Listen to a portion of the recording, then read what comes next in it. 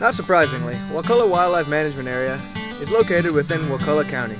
This 4,000 acres can be accessed off of Highway 61 and also Highway 267.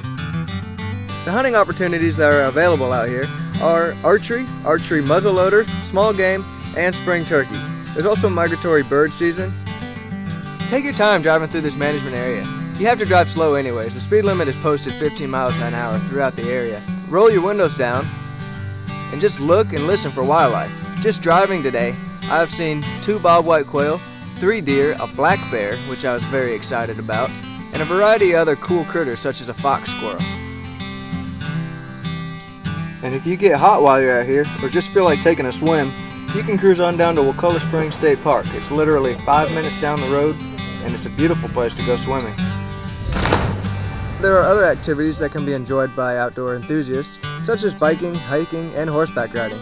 There is plenty of places to park horse trailers if you're interested in bringing your horses out, and there are multiple service roads that are closed to public access for vehicle travel.